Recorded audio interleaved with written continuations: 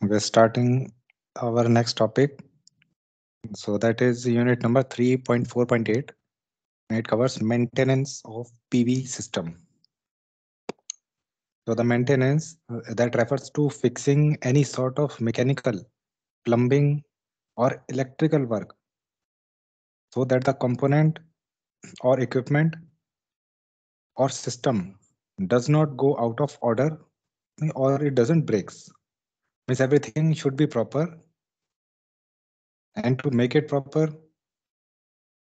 the task which we do that comes under maintenance. So maintenance, basically the two type of maintenance which we are classifying as unscheduled maintenance and scheduled maintenance. So unscheduled maintenance, that is performed when there is a sudden fault or damage to the system or its components. So unscheduled maintenance involves repair or replacement of component of the system. Means something, uh, some fault or something unusual, unwanted that has occurred.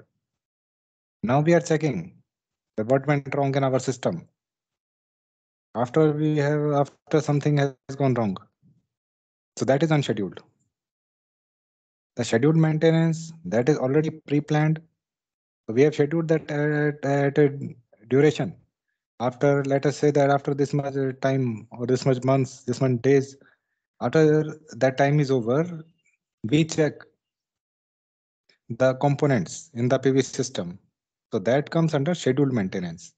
So it is performed as a routine checkup to maintain the components of a system so that the system and its components are in proper working condition. Okay, so it is done periodically, just as I said that after some predefined time interval, we are performing the this scheduled maintenance.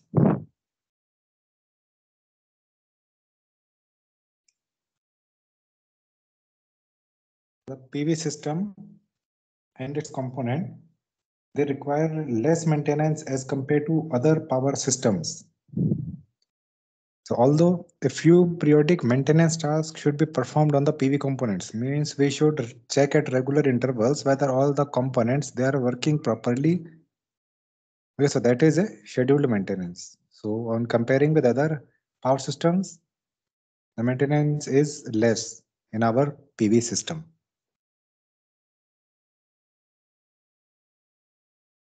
Okay, then while performing maintenance for PV components, it is must to refer the component specification sheet or the catalog provided by the supplier. Okay, so the whatever catalog that is having all of the detailed specifications of the products. So the installer, our PV installer, that should be properly familiar with the component. What are the specifications of the component in our PV system? So in order to make it up to date in his knowledge, he should go through the company catalog. Okay, then the installer should be aware of the necessary precautions to be taken while maintaining the components. So what are the precautions which we need to take? So all of these details our installer should be aware of. So the associated components of a PV system, such as batteries, charge controller, they need to be maintained once in a fortnight. Okay, so yeah, in the fortnight, we should clean the panel so that the dust, leaves, bird dropping, etc., these are removed from the surface of the panel. So in a fortnight, approximately 15 days, clean the solar panel, the surface of the solar panel especially. So only water is used and no other cleaning agent. With solar panel, secondary battery maintenance becomes minimum. But still, periodical maintenance of battery should be carried out in the usual manner as per the maintenance manual. So whatever is being specified in the manual, in that duration, we should check the respective quantities, parameters of the battery. like a scheduled maintenance. Now next we come to troubleshooting of PV components.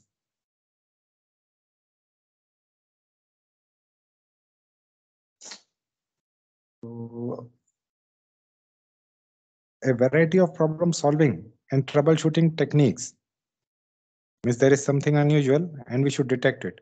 We should correct it in our solar system, a PV system.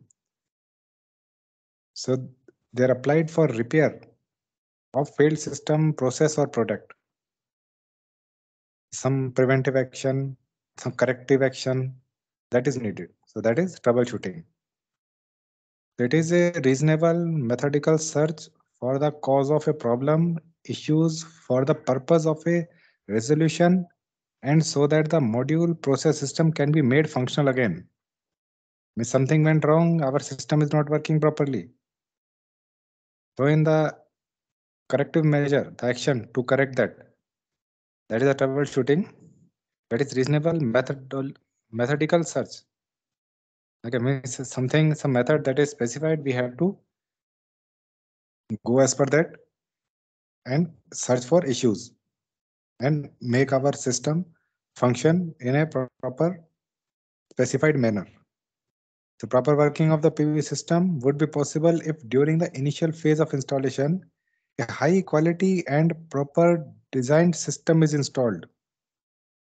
So under the section of installation, we have discussed different precautions, methods for installation. So that highly depends or highly affects the normal working of the system. If some precautions are not taken at the time of installation, okay, in that case, there is a most high probability that the system will be having issues. Some type of faults would be there. Functioning would not be as expected. So if regular maintenance of the system and its components that is done, then we can assure that our system will work properly as expected, as specified. So some of the probable reasons of faults in a PV system.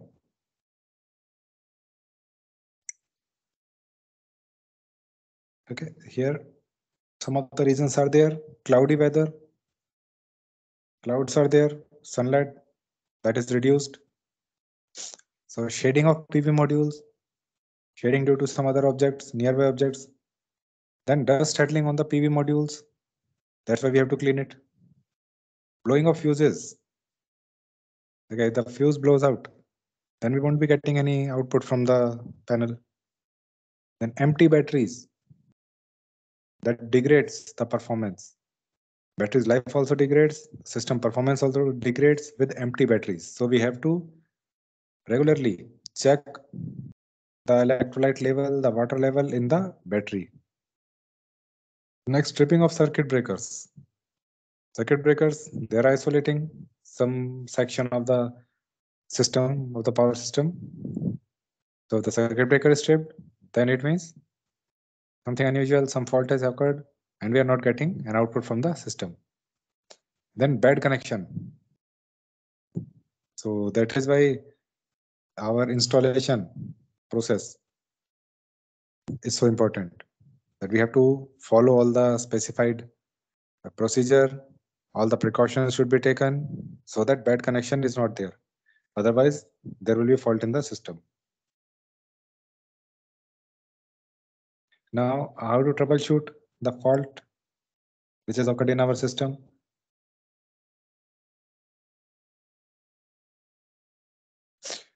So the basic troubleshooting starts with visual inspection of different components. Let's properly check, see each component. So the installer, the PV technician should be able to check the PV array for partial shading or dirt. Then check all the fuses and the circuit breaker.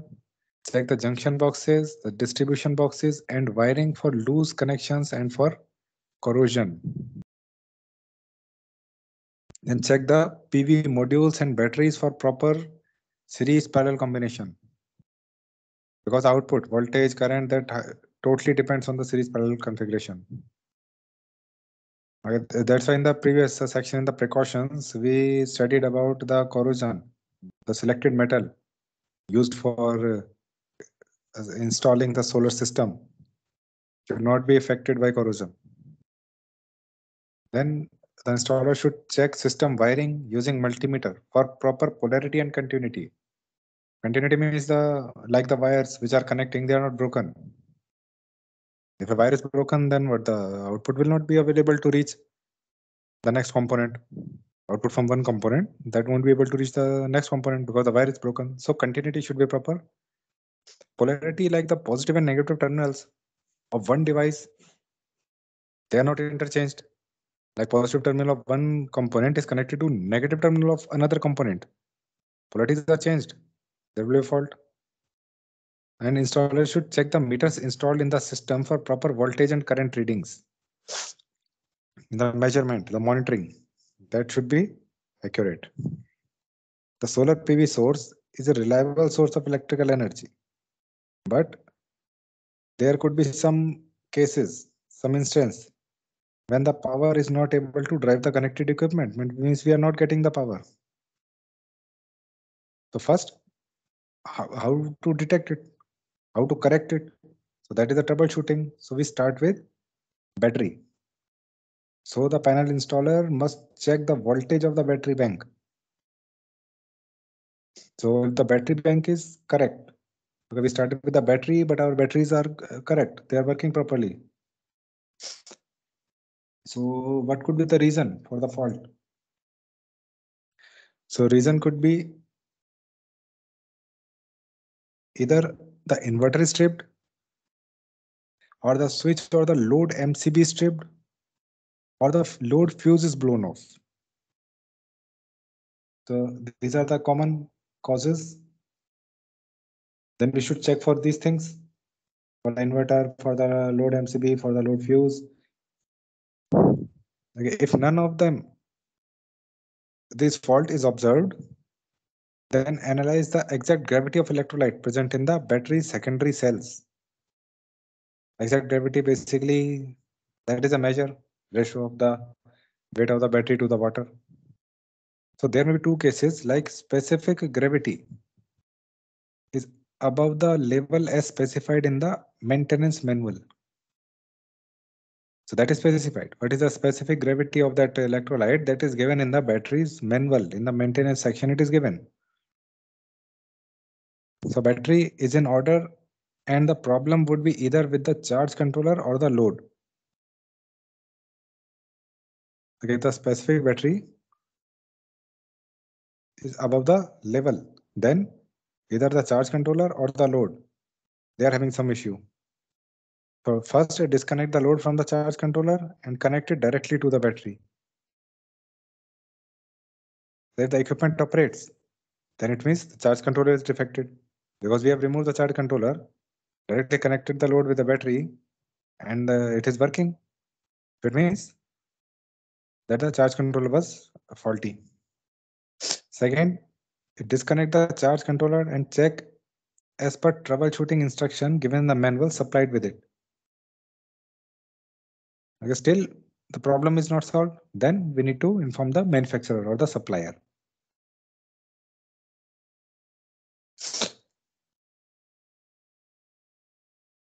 The specific gravity of the electrode is below the specified level and the red LED is glowing. If it was above the level, then charge controller or the load was having some issue. We need to check the charge controller. Okay, now next thing, if it is below specific gravity of the electrolyte, that is below the specified level. In that case, load may be drawing more current from the battery than required. So if that happens, then battery is bound to get discharged. Okay, the solar panels are working properly, but still the battery will discharge because the load is drawing more current. So the battery is getting discharged, so load will be tripped very frequently because battery is discharged now. no charge. Okay, now to avoid this situation, so we need to check the load equipments and replace any defective component. Due to which defective component, the larger current is being drawn by the battery. The SPV panel, solar panel, may not be producing required power for which the power source has been designed. That means power produced by the panel that is less than specified. Then check for any loose connection, any wire if it is broken in the connections of the solar photovoltaic module or the panel. Could be some type of loose connection or breakage of wire. That's why we are getting lesser amount of power. If we are not getting it, then maybe the panel surface that is not clean. Okay, so even when there is a bright sunshine, to measure the voltage and current of each module after disconnecting the wire. So different modules, they are connected in series parallel configuration. So check every module. If any one single module is giving a less voltage or less current, even in a good amount of sunlight is available, then we need to inform the manufacturer, the supplier. Okay, then we should specify the module serial number and the measurement taken for necessary investigation. They need to investigate why a lesser number of electricity is being produced by the solar panel system. Then failure of blocking diode. Again, in that case, the voltage across the terminal will be zero. The terminals of the diode, it is zero. It should be 0.7 volt. And the charging current will be flowing through it. So when it falls in open circuit mode, the current will not flow through the diode. So we need to check the diode also, as per the standard method of checking diode by removing the circuit. So there could be fault with the blocking diode as well. We need to check it as also. The next section 3.4.10 that covers troubleshooting faults in a PV system.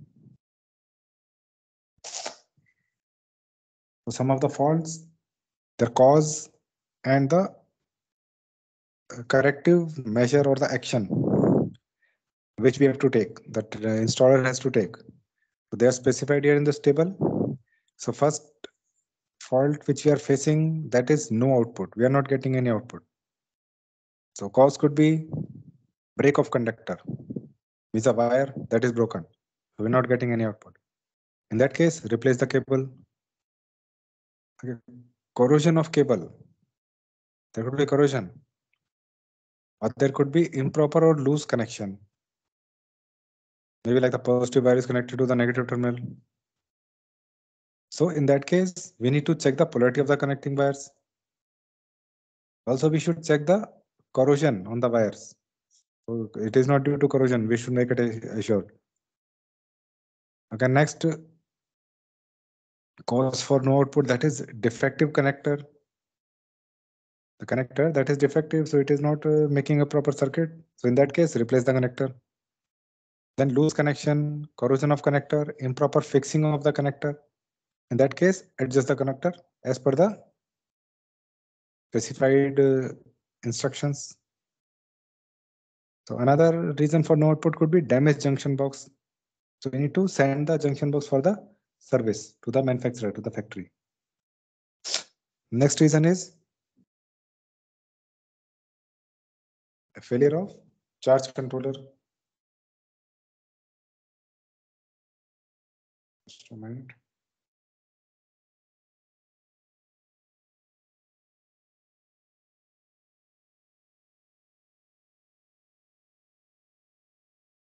So failure of charge controller.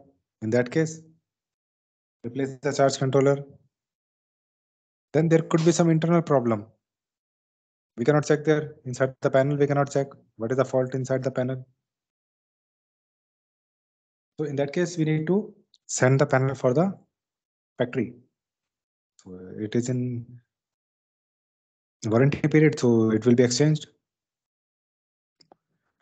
Okay, now next fault could be like the output voltage is okay. Means the specified voltage we are getting, but we are not getting output current. So the reason could be damage of a cell or interconnection problem. So that also needs to be corrected by the factory, the manufacturer. So next error could be shading of the PV module. In case some type of shading is coming on the PV module, in that case we need to remove the shade or change the location of the module so that maximum sunlight should fall on the surface of the module. The next error could be dirt on the panels. That is also blocking the light. Okay, that is, we need to clean the module panel. Okay, so this fault is, this reason, this causes no charging indication on the charge controller. Okay, means charge controller that is not giving any indication of charging. So this type of error we are facing. So that could be due to shading of PV module, dirt on the panels. So either remove the shades, rearrange the modules in the proper position, or clean the modules. Okay, another reason could be the module is broken. So we need to replace it. Then electronic failure of charge controller. We need to replace the charge controller. Next reason could be break of conductor. So a wire that is broken, so need to replace it. Corrosion, improper connection. In that case, we need to check whether the corrosion is there or not. Make proper connections, check the polarity. If it is wrong, then we need to correct it. So the next fault or the symptom, that is output voltage for less duration. So that could be due to shading. So same action can be taken, remove the shades or rearrange the position of the panels. Then dirt on the panel, then we need to clean it. Improper installation. So we need to reinstall the panel in a proper position so as to get maximum sunlight.